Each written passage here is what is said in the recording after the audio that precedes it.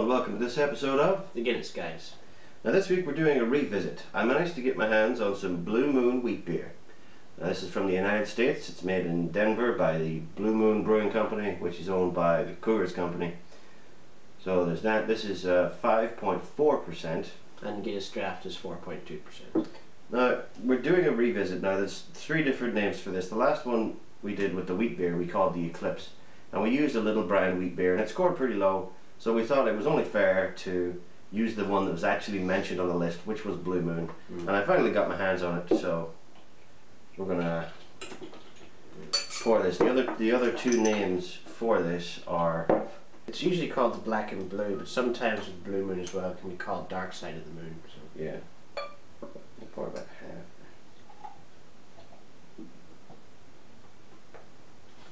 Okay, so we'll just set these aside for a minute and we'll pour the Guinness. Anyway, as you can see, it's a cloudy wheat beer. Like the other, it looks pretty orangey. Anyway, let's get on to the pour here. One other thing about Blue Moon wheat beer is it says that you can drink it with an orange slice. But no, I don't think any real self-respecting beer drinker would drink it with an orange slice. I've got good hopes for this because the Blue Moon is a stronger beer than the Guinness, but whether the gravities will affect each other, I don't know. But hopefully this works out pretty well. I'm already getting a lot of mixing, so probably not going to. That's about as good as it's going to get. So we're going to let these settle and all the rest, and we'll be back shortly on the Guinness Guys. So here we have the 2 pints, and we look at the visual. Compare the two now. As you can see, there's still a tiny bit of layering here, so the black and tan spoon is the better spoon for these kind of pours. Yeah.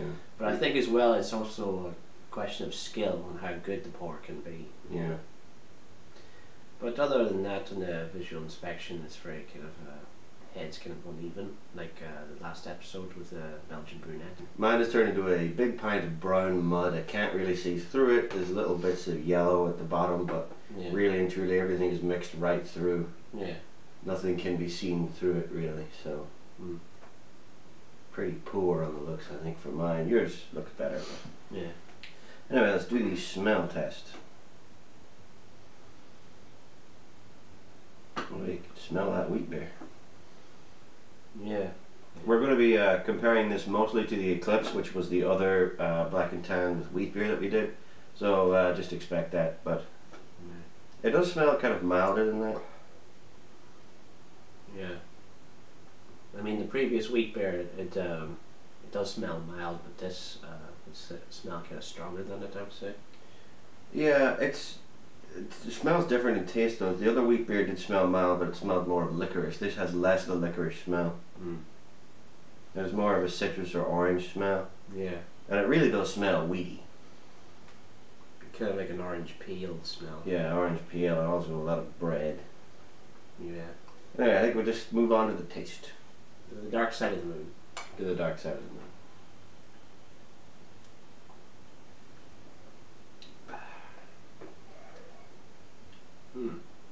It's very nice.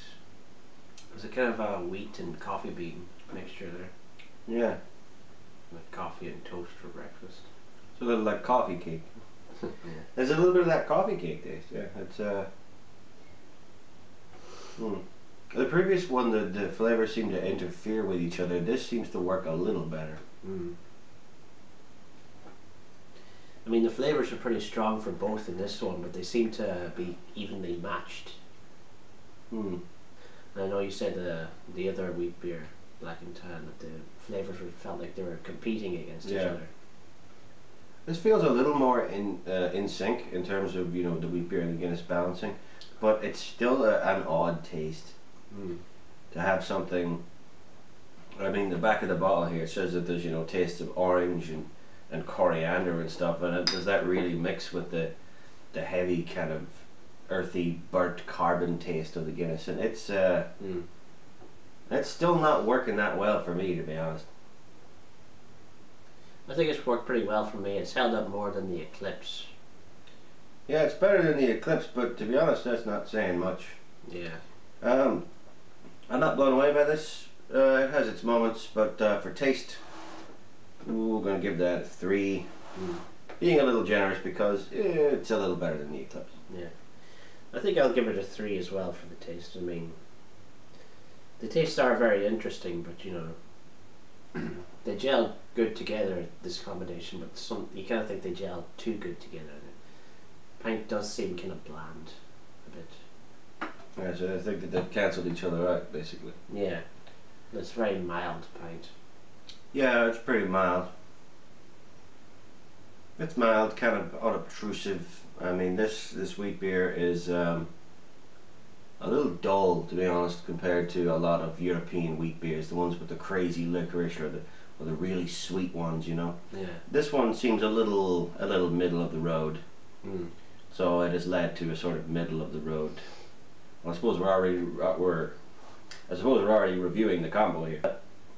Yeah, it seems kind of middle of the road, this cocktail. It seems, instead of the two tastes fighting with each other, they've cancelled each other out to leave something that's I mean, it's still kind of interesting, but it's not that interesting. Would we order this again? I don't know. I mean, the Blue Moon wheat beer is just kind of, I mean, they Blue Moon wheat beer, they try to market it like it's this special little craft beer, but it's owned by the Coors Company, and they sell it everywhere. So in order to sell it everywhere, you kind of have to dull down the taste of it, really, to be honest. And this is, as you said earlier, put an orange slice in it, and anything, no, man. They say, you know, subtle twists and old world handcraft brewing. I doubt it. I severely doubt it. But this has led to a rather dull pint. As a combo, not great, to be honest. Yeah. I think for the combination, I'll just give it a 2 out of 5. I would say that's being harsh, but no, this isn't very good. I mean, they're distinctive flavors, and the Blue Moon's okay on its own if you're into that sort of thing. I mean, it's better than most mass market lagers and stuff, but still not great in terms of wheat beer. So for the combo, yeah, 2's fair. I mean, it's okay. It might pique your interest a little, but you wouldn't order 2 of these. Yeah. I don't think. So how about the compared? I think for compared, it's done pretty well, because the last one wasn't very good, but this isn't that much better, you know. It's maybe slightly better than the Eclipse, but I think the general consensus is that wheat beers and Guinness don't mix very well. no, I think that the flavors just compete too much, or they cancel each other out.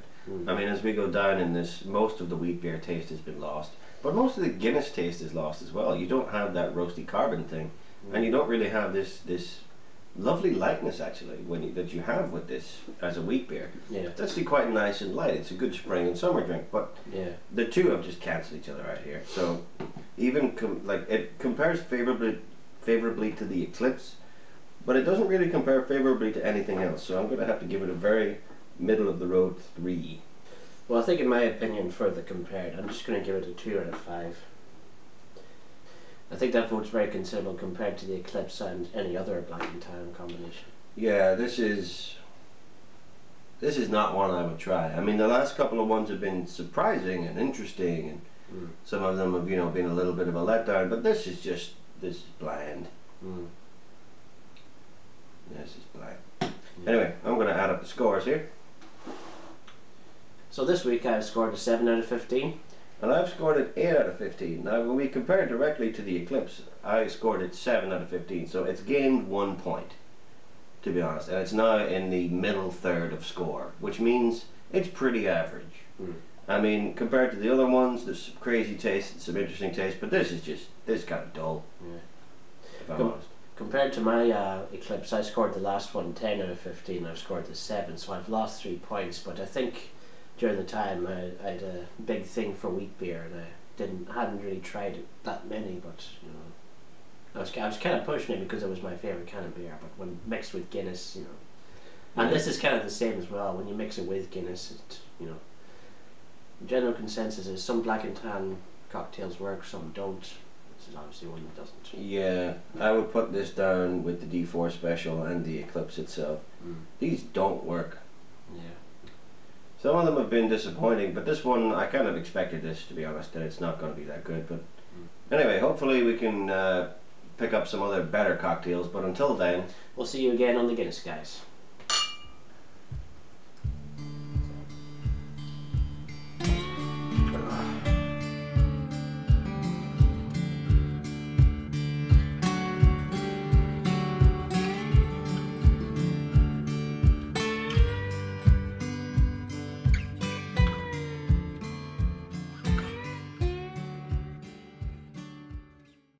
Anyway, hopefully we'll be able to have a... Damn it.